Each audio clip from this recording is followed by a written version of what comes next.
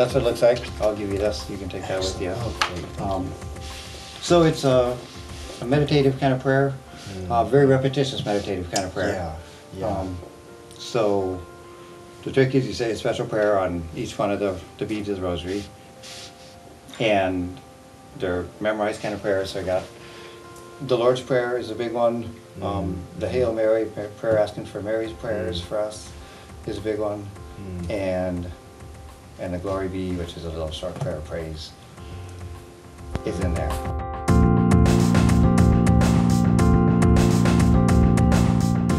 Yeah, so there's 5 groups of 10 beads, and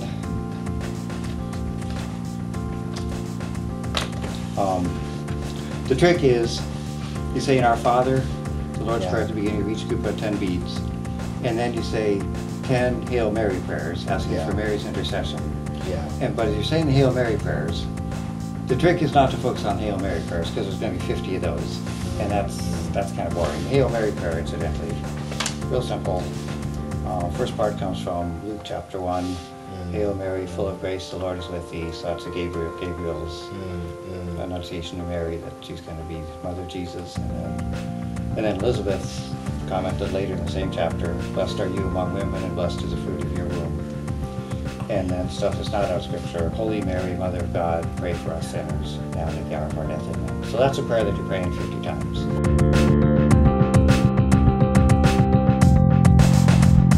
To do Rosary, typically about 15 minutes. About 15 minutes. Great. Yeah, and there's 4 different main ways of doing the Rosary. And it's kind of traditional to do different ones on different days just to spread them out. So there's the joyful mysteries, which is obviously joyful kind of stuff in the life of Jesus. Great. Sorrowful mysteries, real sad stuff, talking Good Friday kind of stuff. The glorious mysteries, again, real good stuff, happy stuff. The luminous mysteries, so there's what you're describing those. And the trick is, so you do one mystery, there's a mystery, there's a mystery, there's a mystery.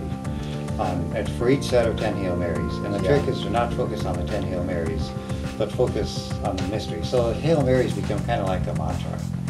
Just kind of keep your mind going. But the trick is, so you're focusing on, say, in the joyful mysteries, the Annunciation of Jesus is the first mystery. So you're really thinking about that while you're saying the 10 Hail Marys. Visitation, Nativity, the presentation in the chapel, Son of Jesus in the chapel.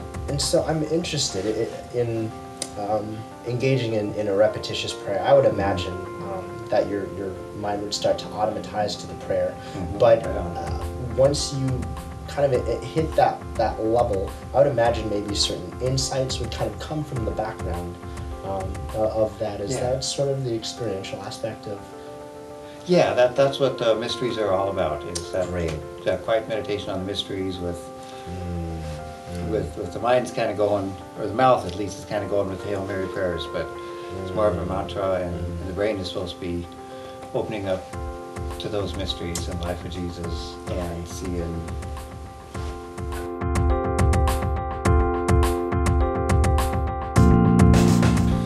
Yeah, you know, it's a little vague. So early Christians, I don't know how far back this goes. I know the Rosary was pretty popular by about the 1300s. Okay. So, you know, in the form that we use it nowadays, pretty much common, 1300, 1400. But somewhere, I'd say probably quite a bit before that, Christians were praying the Psalms. Try to get to 150 Psalms every week. Wow. Yeah, that's pretty serious stuff. And especially when you know that the printing press hasn't been invented yet. Oh, absolutely. So some people were trying to memorize them or memorize parts of them. Wow. And do that. You know, there are a few that had the luxury of having scrolls in monasteries or something maybe, but realistically most of them could just pull their Bible off their bedstand and read it out of there. And so what a lot of common people started doing was just praying 150 Our Fathers, and kind of thinking, well, that kind of substitutes for the Psalms because the printing press hasn't been invented yet, so I don't have my Bible. Tangible, easier access, something I can do is lighter access for resources. Access, and then that kind of evolved into an Our Father and 10 Hail Marys, And then people had a hard time keeping track of where they were in the 150. So sometimes they use pebbles, like 150 pebbles, and pebble every time, and then kind of the string of beads. And they can just kind of count around every time, and something tangible to kind of for grounding. Yeah, and this is kind of where it ended up with the string of beads, and you just do a prayer on each bead, and it's like, yeah, that works. And I have to admit, sometimes I leave the rosary sometimes before a funeral, people want their rosary prayed, and I'll be leading it. That's about the only time I really lead it publicly. Okay. But when I'm doing that, sometimes I get off the bead. It's like, did I move my finger at the last one? Definitely. But anyway, it's close.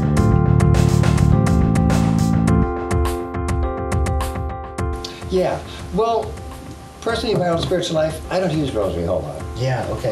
Some Catholics love that prayer form. Yeah. For me, I like just real spontaneous, open kind of prayer, and so I don't use it a whole lot, realistically. A lot of people really find it works. It draws them closer to Mary, and Mary's always pointing us to Jesus. Yeah, and so, definitely. So some people really like this as a prayer form. It's not my favorite one. I like just a real spontaneous, open kind of prayer. So I don't do it a lot. Great. Occasionally, I need to lead it publicly for the parish, and do that. But privately, it's not devotion that I use a whole lot. Great. And so, do you find that within your parish, I'm sure you notice different personality types. Do you notice that maybe the rosary is a better fit for certain personality types? I think that would make perfect sense. I haven't put the correlation there, but it makes a lot of sense. A lot of the older folks were brought up with the rosary as kind of a real common way to pray. And so it's older folks especially are used to this prayer. I remember my grandparents. My grandmother, she had a stroke, and her last 2 or 3 years, she couldn't speak sentences at all. And she might be able to put a few words together, and that was about it. But one time I was sitting with her, and she and Grandpa prayed rosary every day, period, no matter what.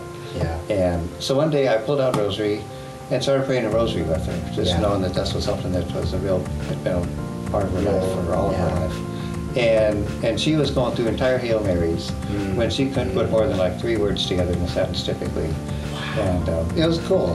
At first she was, kind of stumbling on them, but when you say 50 Hail Marys, by the end of that she was going through the whole prayers, and it's like, wow, Grandma, you're really praying that. You're really talking good today. And it was just so deep in her because she and Grandpa prayed that prayer every day. And the prayer is really an intercessory prayer, asking for Mary's prayers. And they were big on praying it for their kids and grandkids, people like me and my mom. And so it was a real important prayer for them. That intercessory part of Holy Mary, Mother of God, pray for us sinners now and at the hour of our death, at the end of the Hail Mary prayer. So it's a powerful intercessory prayer. That's where a lot of Christians use it. Here at the church, there's a group that prays it every day before daily Mass. We have daily Mass at 8:30, but they start at 10 after 8 and pray the rosary together, and then it's usually quiet for about 5 minutes, and then I start Mass. So it's a common devotion Sunday morning before our Mass in Spanish. There's a group of probably 50 or 60 people to get together in the church to pray the rosary together.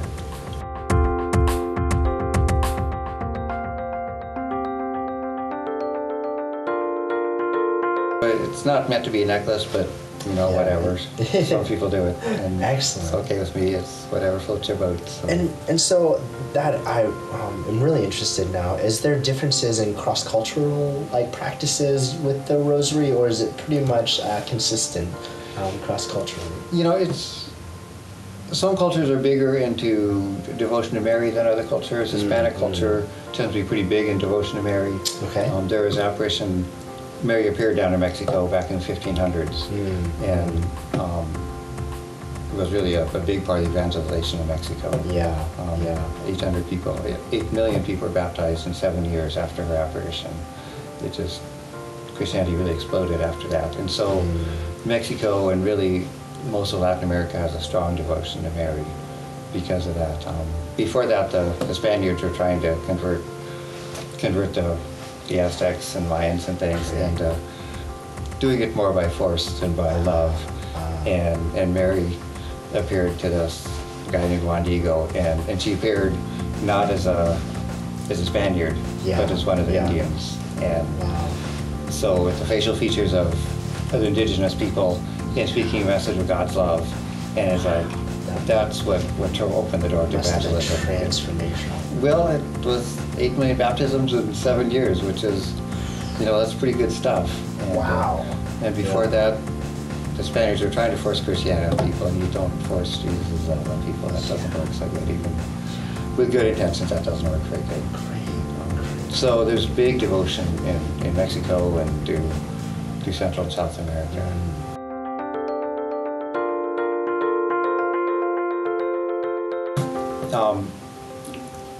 In the Catholic Church, we ask the saints to pray for us.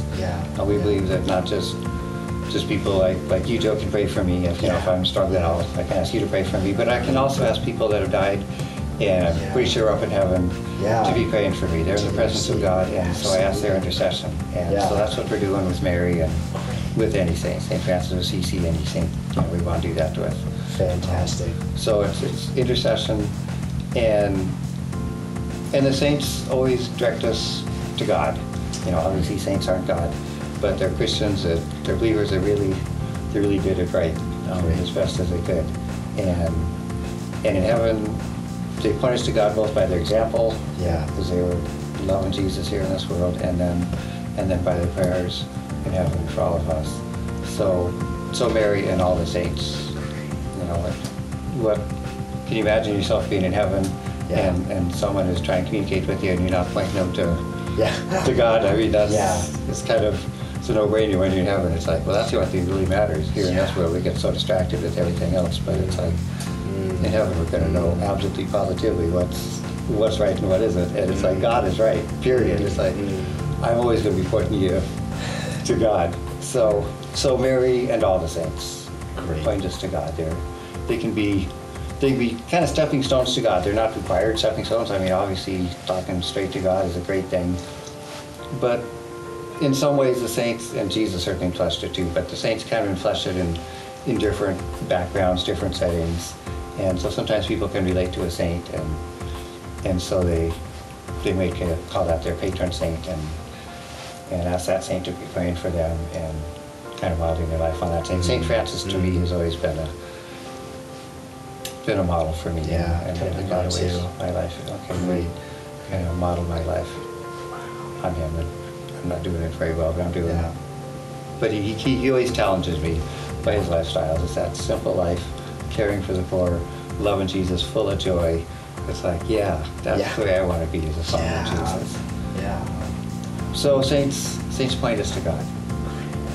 Great. Well, Father Don, thank you so much for your time. I know this is going to be a real blessing for our Christian history theology class. So, good. On behalf of our class at George Fox, I just want to say thank you. You got it. So much for your time. We really appreciate it.